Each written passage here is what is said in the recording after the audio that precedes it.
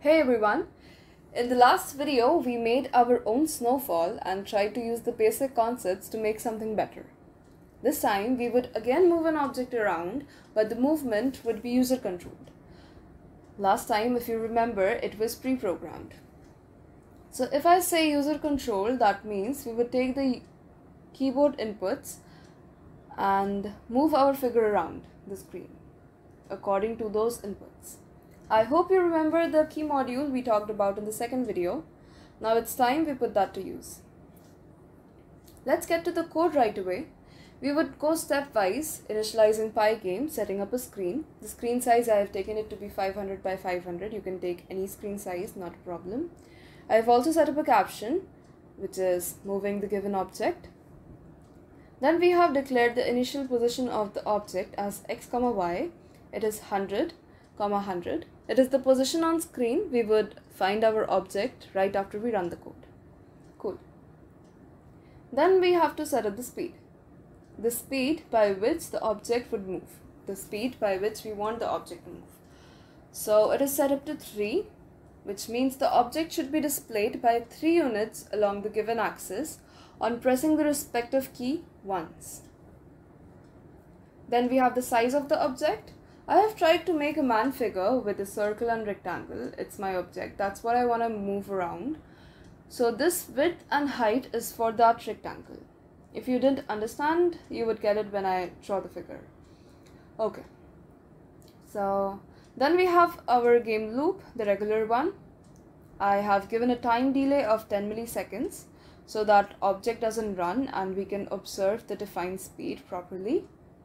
Delay is used to pause the program, and so we have a refreshed screen after that. Then we have our events loop, used for handling events, and quit the program if asked to do so. Then I have taken a key variable that would contain a list or sequence of the status of all the keys on the keyboard. Key is a list of booleans that can be accessed like this. We just access it like a normal list, but the indexing is done using the key constants. So this is done with the help of get_pressed method. The one key that is pressed, its state is true. Other keys have a false state. So I have these 4 conditions.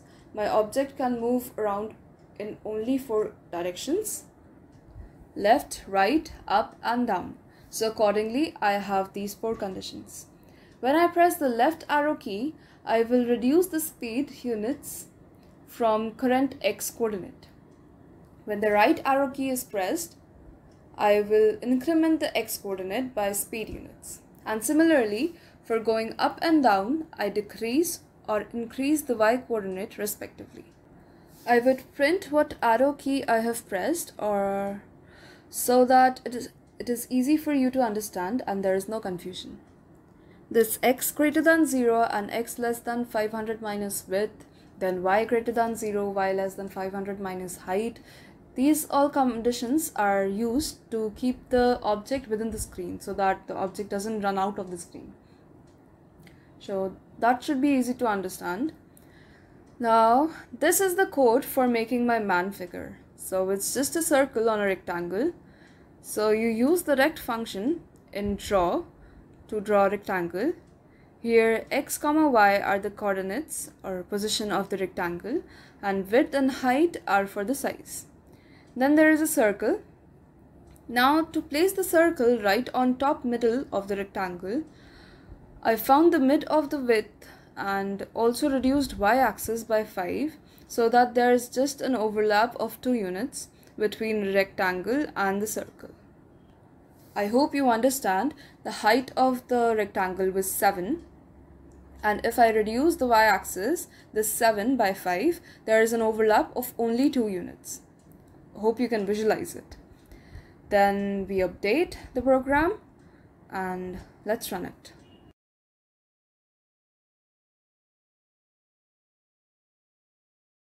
Okay, so this is what we get when we run this code. We find our object at the initialized position. It's 100, 100. It's at coordinates 100, 100. Now if I press the right arrow key, I should see right arrow key printed, and the object should also move right. Cool, let's do it once. The object moved right, and right arrow key was also printed.